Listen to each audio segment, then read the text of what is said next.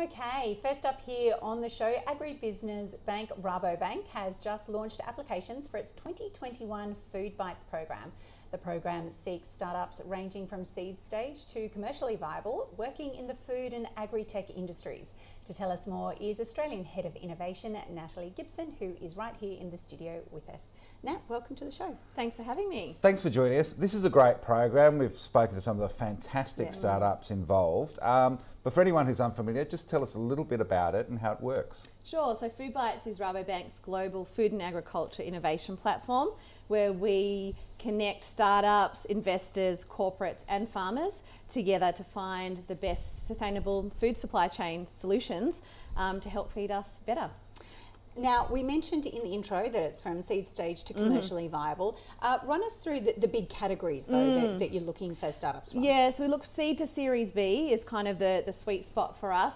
And we look across ag tech, food tech, and then consumer food and beverage. They're kind of our three key areas. And then within that, we have some key themes that we're looking for this year. We recently released our trend report at the start of the year. And so key things are, looking at the sustainable supply chains, improved nutrition, improved resource management. Those are the three kind of key themes. But I think we're going to see some really new, interesting trends coming through as well, which is exciting.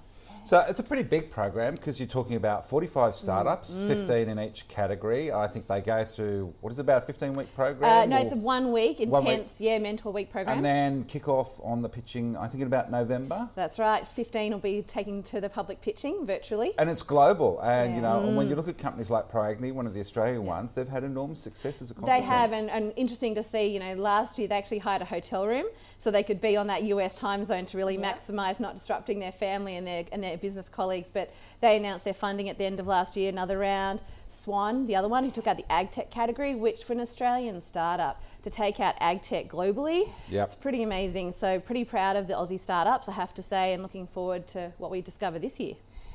Tell us how important that global exposure is for those top 15 that make it to the next round. Well, I think even for the 45, to be honest with you, I think at the moment with COVID, it's really leveled the playing field for startups.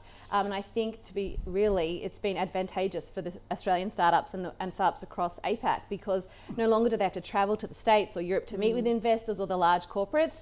Everyone's doing it virtually. So I think it really has given the startups from this side of the globe that opportunity to connect and really have that global network and just different opportunities that they wouldn't normally have just being based on this side of the world. Now, Nat, you've seen, no doubt, some really fascinating things in agri-tech. Tell us a little bit about them. I'm sort of thinking, when I hear what the satellite people are doing, the IoT stuff around farms is absolutely amazing. But what are the sorts of things that are exciting you? Well, what's really interesting is because I was based in the US for 4 years, and then coming back home the last 2 years is, the trends that were in the States back then that are now coming through here. But what's really impressive here is what we're doing on the ag tech. I mean, it's our bread and butter. It's what we do so well here is agriculture. And I think getting those startups, those ideas on water, which is so important for our country, but for so many other parts of the world as well. So I think that ag tech technology really getting onto the global stage and getting recognised is something that I'm really hoping to see more of. What are the biggest challenges that Australian ag tech innovators are facing? Is it funding, or is it getting to that US market? I think it's a whole combination. I think, if you speak to every startup, they obviously want funding. That's a key part. But at the same time, I think it's also validation. Having access to the network to validate their technologies, whether that's on farm or, in facilities, to get access to larger businesses to help them grow.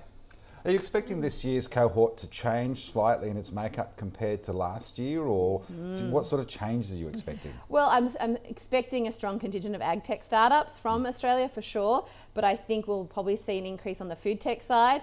You had Carapac on, one of our startups last year, in the packaging. I think with COVID, food safety has become back on top of the list again, but also still being sustainable. So it'll be interesting to see what we uncover there. And what about the fake meat sector? Everyone seems to be crazy about that, and there's billions pouring into it from investors. There sure is.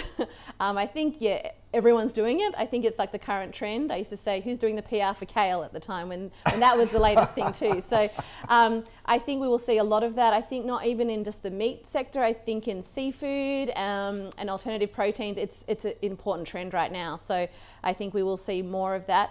but also on that improved nutrition side. I think, you know, what's going to help with aging populations and health and that kind of thing, especially after COVID, I think that's become more top of mind.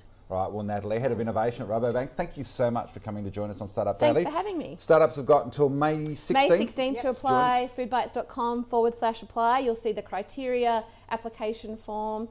So yeah, get your applications in. Have a crack. You never know where to lead. Thanks for your time. Thank you for having me.